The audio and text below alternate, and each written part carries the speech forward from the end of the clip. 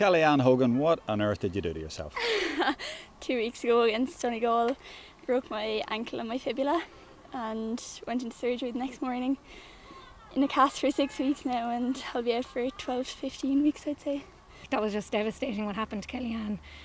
And Kellyanne is brilliant. Like, she's been at a game last week and this week, and like, she's such an important part of the team, and that is a driving factor for us as well to do it for Kellyanne, because you know, she's sitting at home, it's so hard on her. She's the best trainer, the best worker on the team, like, and she's such a good example for everyone, even though she's so much younger than a lot of the players.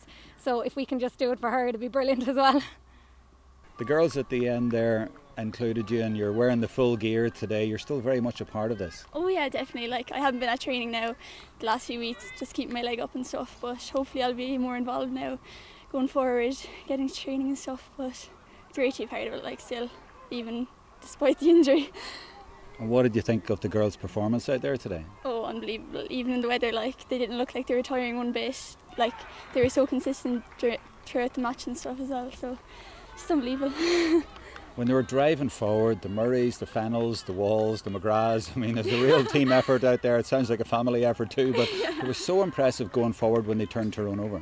Oh yeah, like, it just looked so natural. Like, everyone was just running off each other, and like, it was just class to look at. Like, do you think they'll give Cork a few problems? Oh, definitely. Like, even the lead, there was 3 points between us, and we can definitely put it up to them, like, and get over the line.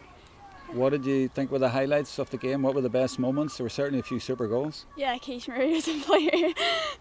Close enough to a hat-trick there, and even Karen and Megan getting up for a score as well. So just to get loads of people on the scoreboard is great. Like.